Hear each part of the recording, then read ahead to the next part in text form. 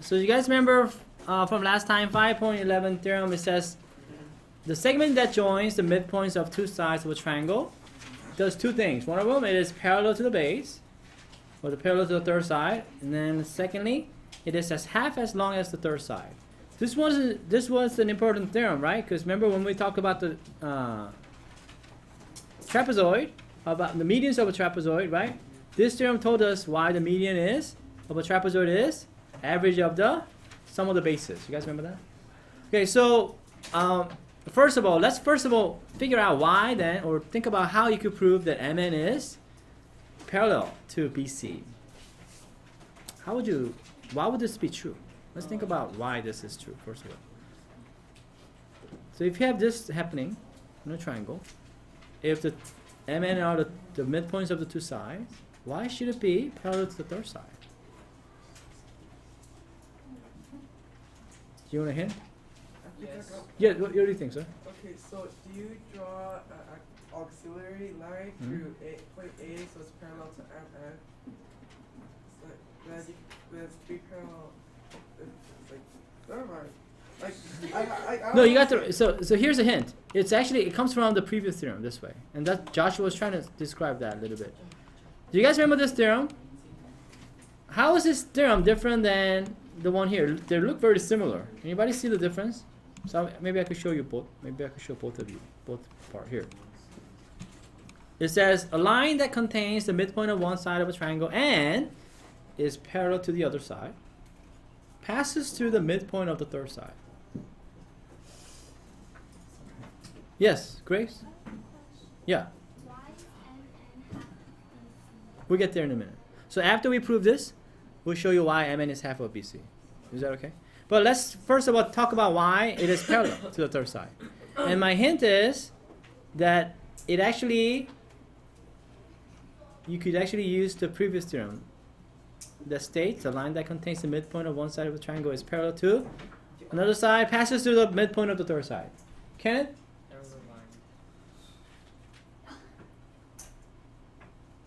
Anybody see why? Let me ask you one thing. Let's just take a look at this for a second. If, class, that you have a triangle and you have a midpoint of one side, as you can see M right here, and you were to draw a parallel line through M that is parallel to the third side BC, this theorem, what is the end result? It has to go through the midpoint of the third side, right? Yeah. If MN was not parallel, would it go to the midpoint? Could there be another line other than MN that could go through N and M? How many points are there through 2 points? Exactly? One. And how many points outside of the line that is parallel to that goes through that point? There is exactly one, right? So are there any other line other than MN? No. There will be that is parallel to BC that passes through M.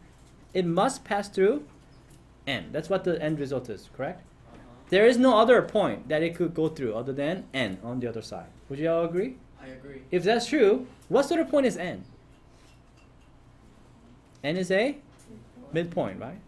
Now let's go back to this. Now I happen to have a triangle.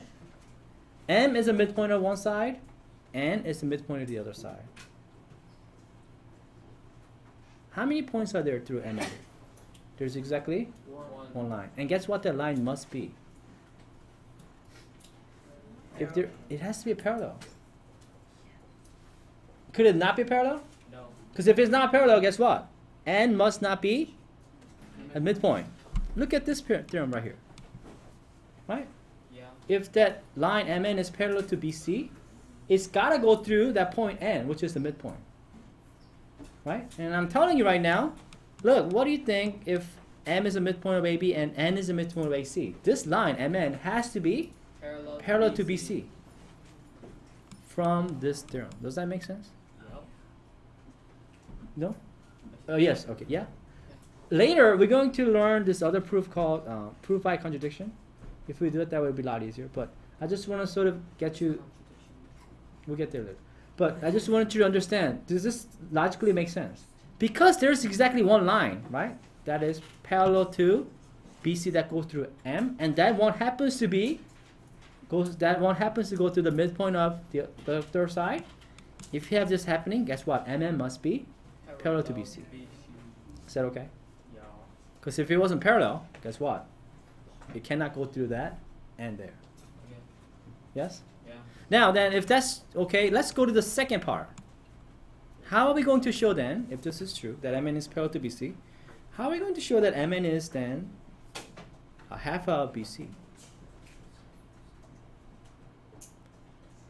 And you're going to draw an auxiliary line here. Yes? Okay, you draw an auxiliary line parallel to MB MB from to N. That's one way to do it. Okay, very good. If you want to draw, Madison says, why not draw a parallel line through N that is parallel to MB right here? Then you get a parallelogram right here, right? That's one way to do it. Actually, there's an easier way. Could I draw a segment right here that happens to go through the midpoint of BC? Yeah. Here, like this? Yeah. Is that okay? If that happens, nice thing happens. Things are always good. What do you get? Then you get a Parallel. why? Why do you get a parallelogram? Because I want you to think about that. You're right. If I do this, now we could do it what you said, Madison, but this is a little bit easier. If I were to draw NN such that N is the midpoint of BC, you get a parallelogram inside, okay? I want you to, as a group, think about why we get a parallelogram right here. Go ahead, I'll give you time. Because that's going to be the key. Because if I know that's a parallelogram, we're done with this part. Why? We could now tell why MN is half of BC. But go ahead and figure out why we have a parallelogram now. Okay, go ahead. All right, so, Reagan, what do you think? What can you say first? If I could show that, first of all, by the way, do you guys see if I could show that MNLB right here? If I could show that that's a parallelogram, right? Do you see why MN will be half of BC? Yeah, why? Because, Leo? Yeah.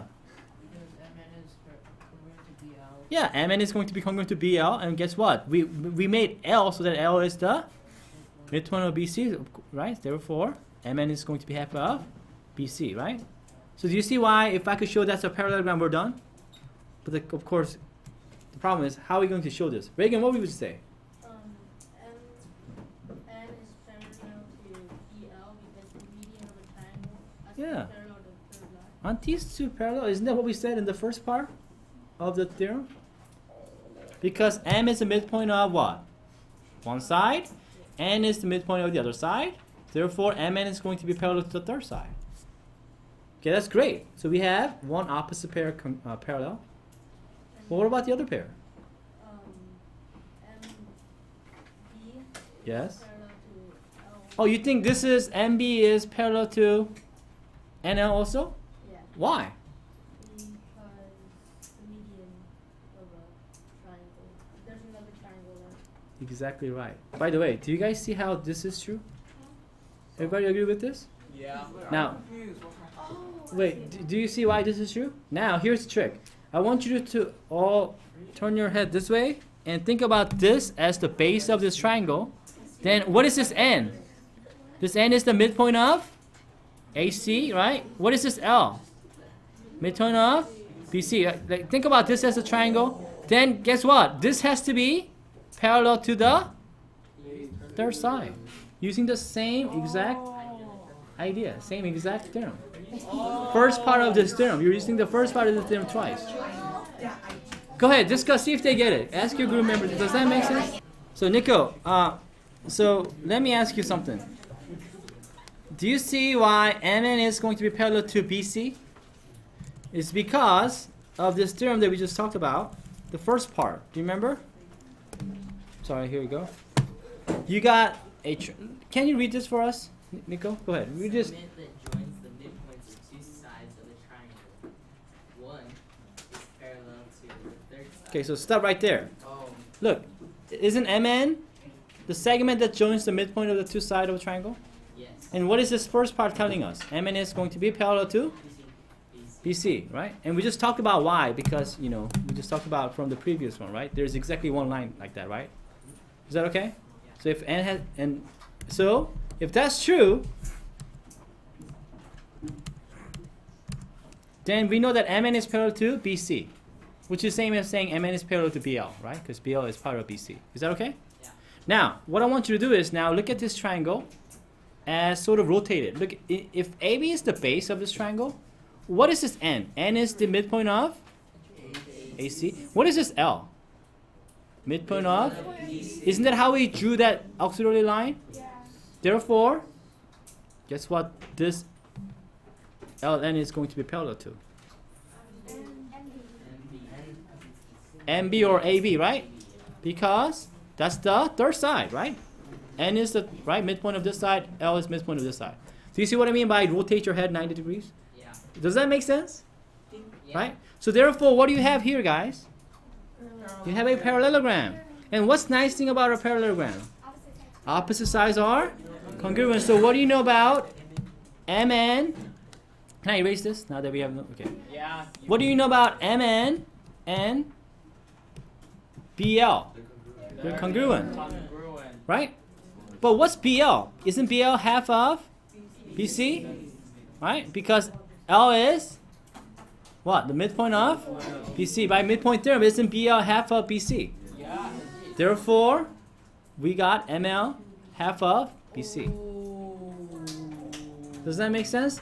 That's the second part of the proof, that MN is half of BC. Does this make sense? Do you understand, guys? Go ahead, see if, ask each other questions, see if they really get it. Go ahead. Oh, wait.